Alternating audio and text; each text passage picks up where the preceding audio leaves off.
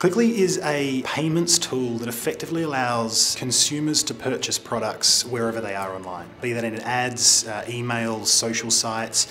Wherever consumers see a marketing message, they can actually purchase directly from that marketing message. So we're a small startup, we are growing and growing very, very quickly. So it's incredibly important for us to find, especially tech platforms, that don't take up a bunch of developer time and resources and that save money.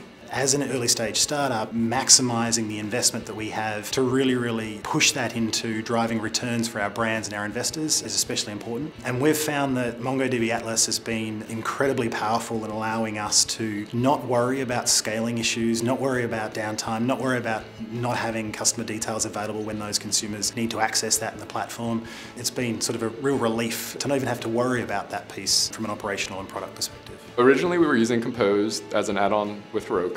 Once we outgrew Heroku and kind of scaled up and moved most of our infrastructure to AWS, we started looking at other cloud-based options. So in our research, we heard about MongoDB Atlas's live migration feature, which seemed almost too good to be true, but we reached out to the team and to the support at Atlas, and they kind of confirmed that our setup and thinking was correct, and it went off without a hitch. One of the great things about MongoDB Atlas is that it's allowed us to scale kind of both vertically and horizontally as we've grown. It's as easy as just going in and changing basically your cluster tier. And then sharding also is not a simple concept at all, but it makes it pretty simple. I think there's literally a toggle button that's like sharding on. The performance advisor has been fantastic. All of those calculations are something that we have done in the past, but we've had to do it manually, and often it's been kind of one of those backlog tickets that doesn't necessarily get the attention it should. So being able to easily go in and see a list of all the areas in which, say, indexing might help, or areas where we're having slow queries and things like that has been very, very helpful and kind of keeps that top of mind.